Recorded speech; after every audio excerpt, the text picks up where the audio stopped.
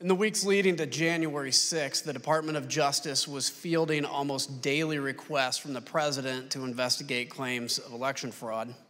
Each claim was refuted time and time again, an effort Attorney General Barr described as whack-a-mole.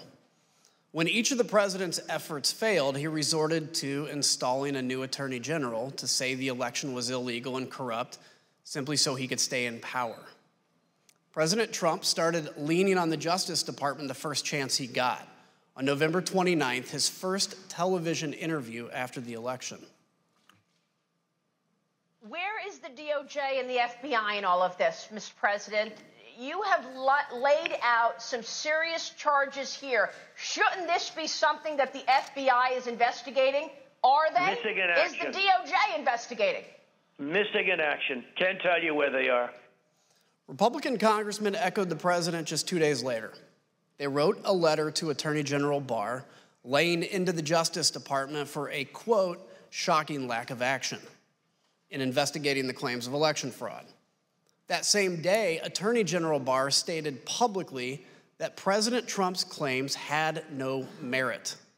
Ignoring the top law enforcement officer in the country, Republican congressmen amplified the stolen election message to the American public. Let's listen. And so there's widespread evidence of fraud because people haven't done their jobs.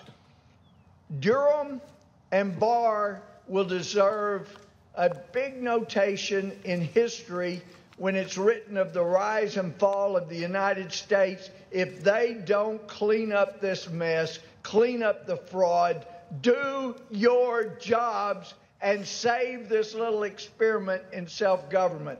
Again, I join my colleagues in calling on Attorney General Barr to immediately let us know what he's doing. We're already working on challenging the certified electors. And now what about the courts? How pathetic are the courts? January 6th, I'm joining with the fighters in the Congress, and we are going to object to electors from states that didn't run clean elections. Democracy is left undefended if we accept the result of a stolen election without fighting with every bit of vigor we can muster. The ultimate date of significance is January 6th. This is how the process works. The ultimate arbiter here, the ultimate check and balance is the United States Congress. And when something is done in an unconstitutional fashion, which happened in several of these states, we have a duty to step forward and have this debate and have this vote on the 6th of January. Today is the day American patriots start taking down names and kicking ass. Mr. Donaghue, on December 27th, you had a 90-minute conversation with the president where he raised false claim after false claim with you and Mr. Rosen. How did you respond to what you called a, quote, stream of allegations? The December 27th conversation was, in my mind, an escalation of the earlier conversations. As the former acting AG indicated, there were a lot of communications that preceded that. As we got later in the month of December, the president's entreaties became more urgent. He became more adamant that we weren't doing our job. We need to step up and do our job. And he had this arsenal of allegations that he wanted to rely on. And so I felt in that conversation that it was incumbent on me to make it very clear to the president what our investigations had revealed, and that we had concluded, based on actual investigations, actual witness interviews, actual reviews of documents, that these allegations simply had no merit. And I wanted to try to cut through the noise because it was clear to us that there were a lot of people whispering in his ear, feeding him these conspiracy theories and allegations. And I felt that being very blunt in that conversation might help make it clear to the president that these allegations were simply not true. And so as he went through them in what for me was a 90-minute conversation or so, and what for the former acting AG was a 2-hour conversation, as the president went through them, I went piece by piece to say, no, that's false. That is not true. And to correct him really in a serial fashion as he moved from one theory to another. Can you give me an example of one or two of those theories? So one that was very clear at that point was the Antrim County, the ASOG report that I mentioned earlier. The Allied Security Operations Group released this report that's at 68% error rate. There was, in fact, in Antrim County, a hand recount. Had nothing to do with the department. The department did not request that. That was pursuant to litigation brought by other parties, but there was a hand recount. So they were able to compare the hand recount to what the machines had reported. And for the ballots that were actually counted by the machine, more than 15,000, there was one error, one ballot. And I did a quick calculation and came up with 0.0063% error rate, which is well within tolerance. And so I made it very clear to the president, because he was so fixated on the ASOG report in the December 15th conversation, that, in fact, our investigation revealed that the error rate was 0.0063%. So that, Mr. President, is an example of what people are telling you that is not true and that you cannot and should not be relying on. So that was one very explicit one, and I think you see that reflected in my notes. We went through a series of others. The truck driver who claimed to have moved an entire tractor-trailer of ballots from New York to Pennsylvania, that was also incorrect. We did an investigation where the FBI interviewed witnesses at the front end and the back end of that trailer's transit from New York to Pennsylvania. We looked at loading manifests. We interviewed witnesses, including, of course, the driver, and we knew it wasn't true. Whether the driver believed it or not was never clear to me, but it was just not true. So that was another one that I tried to educate the president on.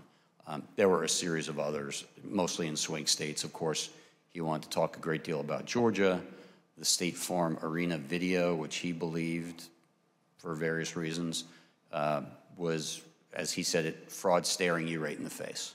Were any of the allegations he brought up found credible? Did you find any of them credible? No. So during this conversation, did you take handwritten notes directly quoting the president? I did, and to make it clear, Attorney General Rosen called me on my government cell phone, said he'd been on the phone with the president for some time. The president had a lot of these allegations. I was better versed in what the department had done just because I had closer contact with the investigations, and the AG asked me to get on the call. Of course, I agreed. And I began taking notes only because at the outset the president made an allegation I had not heard. I had heard many of these things. I knew many of them were investigated. But when the president, at least when I came to the conversation, when he began speaking, he brought up an allegation I was completely unaware of. And of course that concerned us. So I simply reached out and grabbed a notepad off my wife's nightstand and a pen, and I started jotting it down. That had to do with an allegation that more than 200,000 votes were certified in the state of Pennsylvania that were not actually cast. Sometimes the president would say it was 205, sometimes he would say it was 250, but I'd not heard this before, and I want to get the allegation down clearly so that we can look into it if appropriate, and that's why I started taking those notes, and then as the conversation continued, I just continued to take the notes. Let's take a look at the notes, if we could right now. As we can see on the screen, you actually quote President Trump asking, "Where's DOJ?" just like we heard him say in his first television interview. How did you respond to that? So both the acting AG and I tried to explain to the president on this occasion and on several other occasions that the Justice Department has a very important, very specific, but very limited role in these elections. States run their elections. We are not quality control for the states. We are obviously interested in and have a mission that relates to criminal conduct in relation to federal elections. We also have related civil rights responsibilities, so we do have an important role. But the bottom line was, if a state ran their election in such a way that it was defective, that is to the state or Congress to correct. It is not for the Justice Department to step in. And I certainly understood the president as a layman, not understanding why the Justice Department didn't have at least a civil role to step in and bring suit on behalf of the American people. We tried to explain that to him. The American people do not constitute the client for the United States Justice Department. The one and only client of the United States Justice Department is the United States government. And the United States government does not have standing, as we were repeatedly told by our internal teams, OLC led by Steve Engel, as well as the Office of the Solicitor General, researched it and gave us thorough, clear opinions that we simply did not have standing, and we tried to explain that to the president on numerous occasions. Let's take a look at another one of your notes. You also noted that Mr. Rosen said to Mr. Trump, quote, DOJ can't and won't snap its fingers and change the outcome of the election. How did the president respond to that, sir?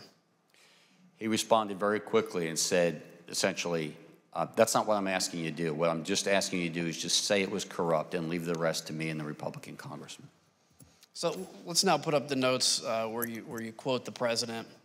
As you're speaking to that, he said, the president said, just say the election was corrupt and leave the rest to me and the Republican congressman. So, Mr. Donaghue, that's a direct quote from President Trump, correct? That's an exact quote from the president, yes. The next note shows that even that the president kept pressing. Even though he'd been told that there was no evidence of fraud, did the president keep saying that the department was, quote, obligated to tell people that this was an illegal, corrupt election? That's also an exact quote from the president, yes. Let me just be clear. Did the department find any evidence to conclude that there was anything illegal or corrupt about the 2020 election? There were isolated instances of fraud. None of them came close to calling into question the outcome of the election in any individual state. And how would you describe the president's demeanor during that call? He was more agitated than he was on December 15th. The president, throughout all of these meetings and telephone conversations, was adamant that he had won and that we were not doing our job.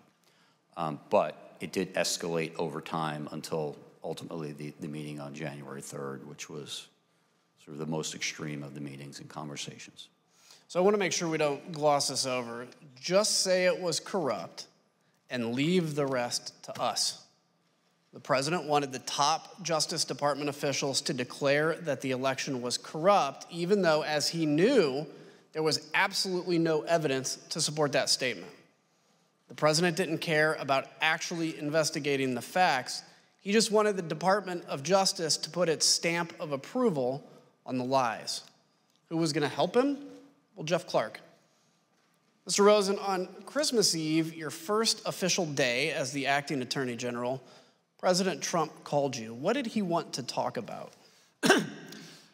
The same things he was talking about publicly. He wanted to talk about that he thought the election had been stolen or was corrupt, and that there was widespread fraud. And I had told him that our reviews had not shown that to be the case. So we had an extended discussion, probably 15, maybe 20 minutes, something like that, with him urging that the Department of Justice should be doing more with regard to election fraud. Did he mention Jeff Clark's name? Yes. It was just in passing. He made what I regarded as a peculiar reference. I don't remember the exact quote, but it was something about, did I know Jeff Clark, or did I know who he was, or something like that. And I told him I did, and then the conversation just moved on. But when I hung up, I was quizzical as to, how does the president even know Mr. Clark? I was not aware that they had ever met or that the president had been involved with any of the issues in the civil division. It was a bit of a surprise when he brought his name up? Yes. So Mr. Clark was the acting head of the Civil Division and head of Environmental and Natural Resources Division at the Department of Justice. Do either of those divisions have any role whatsoever in investigating election fraud, sir? No. And to my awareness, Jeff Clark had no prior involvement of any kind with regard to the work that the department was doing that Attorney General Barr has talked about to this committee. So let's take a minute and explain why the president mentioned Jeff Clark's name to Mr. Rosen here on Christmas Eve. On December 21st, some Republican members of Congress met with President Trump in the White House to talk about overturning the 2020 election. Let's hear Representative Marjorie Taylor Greene talk about how this meeting got set up. I was the only new member at the meeting. I called President Trump on Saturday and said, we've got to have a meeting.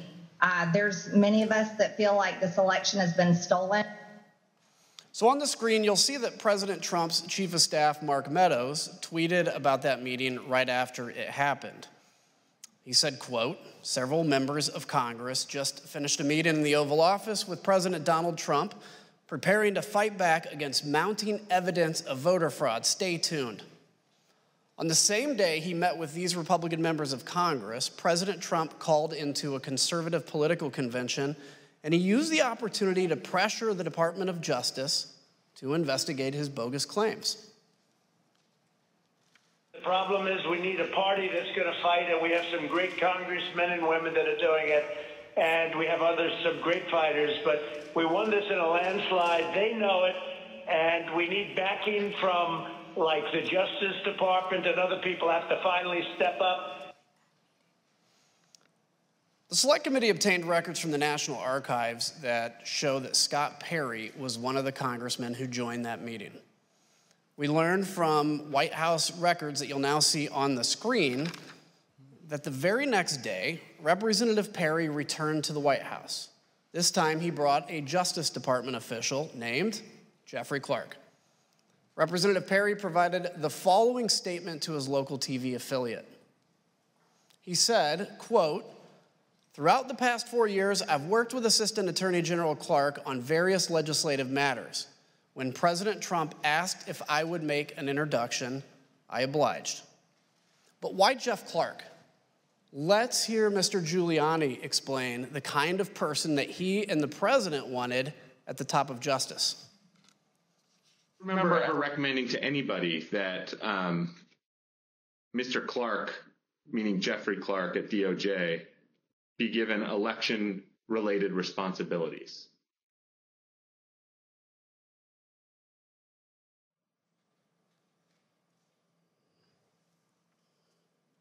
You mean beyond the president? Correct.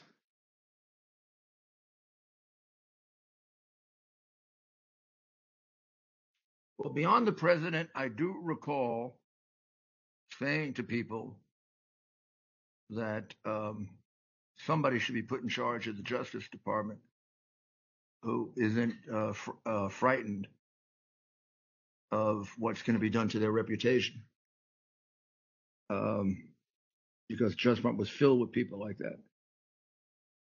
Somebody that's not frightened of what's going to be done to their reputation. Mr. Donaghue, when you told the president that you wouldn't pursue baseless claims of fraud, was it because you were worried about your reputation? No, not at all. Mr. Clark's name was also mentioned in the White House in late December and early January as described by a top aide to Mark Meadows, Cassidy Hutchinson. Was it your understanding that Representative Perry was pushing for a specific person to take over the department? He wanted Mr. Jeff Clark to take over the Department of Justice. Mr. Rosen, after your call with President Trump on December 24th, you spoke with Mr. Clark on December 26th about his contact with the president. Can you tell us about that conversation? Yes. Because I had been quizzical about why his name had come up, I called him and I tried to explore if he would share if there was something I ought to know. And after some back and forth, he acknowledged that shortly before Christmas, he had gone to a meeting in the Oval Office with the president. That, of course, surprised me. And I asked him, how did that happen? And he was defensive. He said it had been unplanned, that he had been talking to someone he referred to as General Perry, but I believe is Congressman Perry, and that unbeknownst to him, he was asked to go to a meeting and he didn't know it, but it turned out it was at the Oval. He found himself at the Oval Office, and he was apologetic for that. And I said, well, you didn't tell me about it. It wasn't authorized, and you didn't even tell me after the fact. You know, this is not appropriate. But he was contrite and said it had been inadvertent and it would not happen again, and that if anyone asked him to go to such a meeting, he would notify Rich Donoghue and me. Is there a policy that governs who can have contact directly with the White House? Yes. So across many administrations for a long period of time, there's a policy that, particularly with regard to criminal investigations, restricts at both the White House end and the Justice Department end those more sensitive issues to the highest ranks. So for criminal matters, the policy for a long time has been that only the Attorney General and the Deputy Attorney General from the DOJ side can have conversations about criminal matters with the White House, or the Attorney General and the Deputy Attorney General can authorize someone for a specific item with their permission, but the idea is to make sure that the top rung of the Justice Department knows about it and is in the thing to control it and make sure only appropriate things are done. Mr. Ingo, from your perspective, why is it important to have a policy like Mr. Rosen just discussed? Well, it's critical that the Department of Justice conducts its criminal investigations free from either the reality or any appearance of political interference. And so people can get in trouble if people at the White House are speaking with people at the department. And that's why the purpose of these policies is to keep these communications as infrequent and at the highest levels as possible, just to make sure that people who are less careful about it, who don't really understand these implications, such as Mr. Clark, don't run afoul of those contact policies. Thank you. So the Select Committee conducted an informal interview with the White House counsel, Pat Cipollone, and his deputy, Pat Philbin, about their contact with Mr. Clark, though neither has yet agreed to sit for transcribed and videotaped interviews.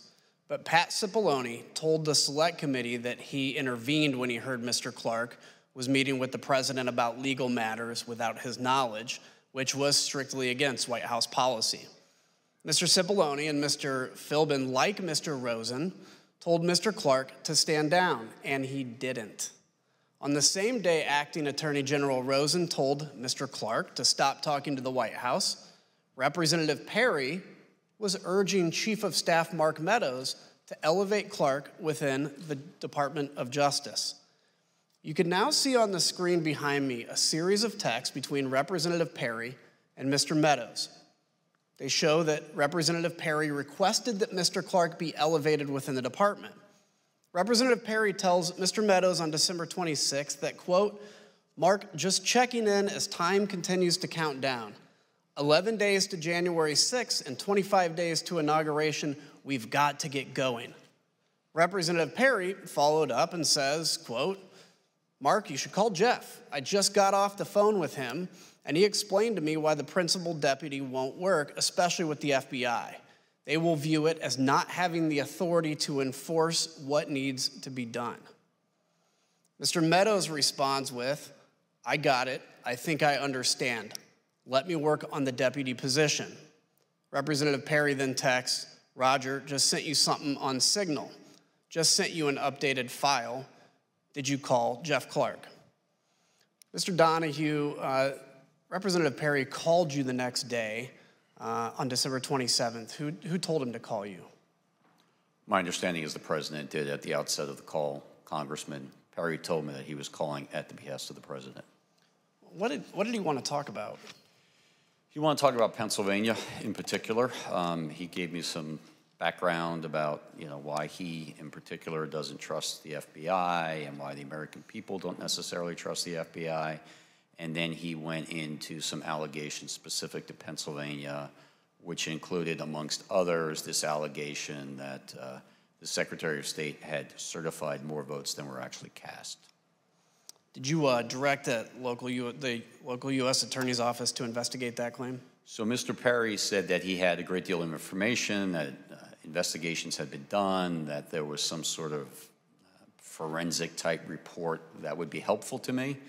And I didn't know Congressman Perry. I'd never heard of him before this conversation, but I said, sir, if you've got something that you think is relevant to what the Justice Department's mission is, you should feel free to send it to me.